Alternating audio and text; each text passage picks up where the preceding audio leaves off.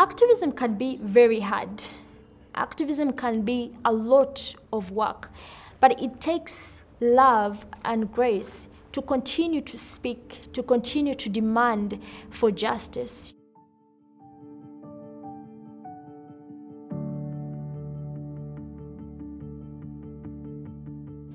The first thing I'd like to ask you is just your assessment of the past year, really. What went well in terms of the work that you've been doing, and what did not go quite so well, and why? There was this climate conference, the COP26.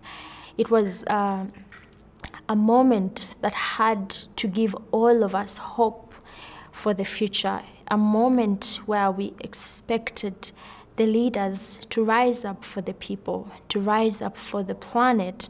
And what I can say is that it was disappointing, to see a climate tracker show us that we are on a pathway of 2.4 degrees, which is a global devastation for so many communities, which is a death sentence for so many communities on the front lines of the climate crisis.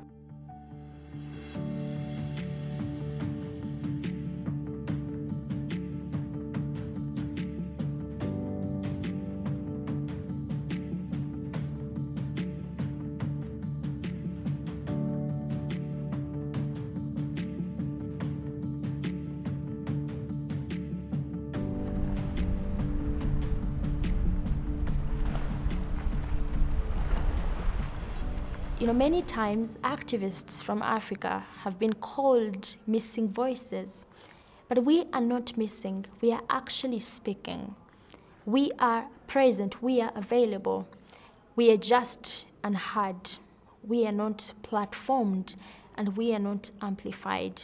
Is there anyone you would specifically want to call out and hope that in the next year they did something? The people that we need, drastic action from, these are the leaders in government. These are the leaders in business. Because these are the people who are continuing to fund, the extraction of fossil fuels. We need a system change that will start from the leadership in government, a system change that will start from the leadership in business, so that everything, decisions or actions that are taken by governments or business leaders, they ensure that the people and the planet are protected.